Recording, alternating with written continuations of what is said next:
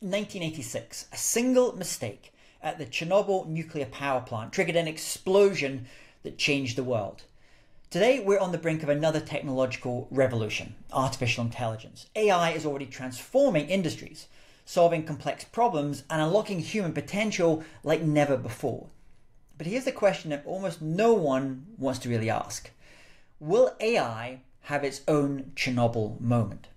Will a single error, an unforeseen flaw, or an unchecked system cause a disaster so great that it reshapes society overnight? Because history has shown us that when technology evolves faster than our ability to control it, disaster isn't just possible, it's almost inevitable. In December 2021, I stood in the ghost town of Pripyat, Ukraine, very near Chernobyl. And just the day before, I had delivered a keynote in Kiev on AI and innovation. But there, walking through the abandoned hospitals and empty apartments of Chernobyl area, I was reminded of a simple truth. Chernobyl wasn't just a failure of technology. It was a failure of human oversight, flawed design, and blind optimism. And right now, we're making the same mistakes with AI.